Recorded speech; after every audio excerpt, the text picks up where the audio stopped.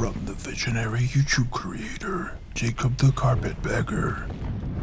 Come February the 1st, I intend to sign the 13th Amendment. Comes a story about an extraordinary man with an unusually high-pitched voice. Abolishing slavery settles the fate for the millions now in bondage.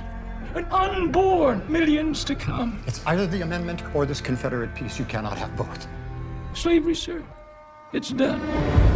Or worth until we cure ourselves of slavery and end this pestilential war. We need 2 yeses. Get the hell out of here and get him. But how? I am the President of the United States, clothed in immense power. You will procure me these votes.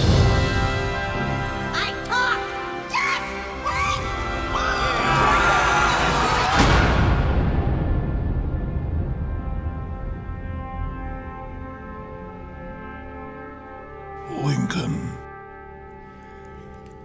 I can't listen to this anymore.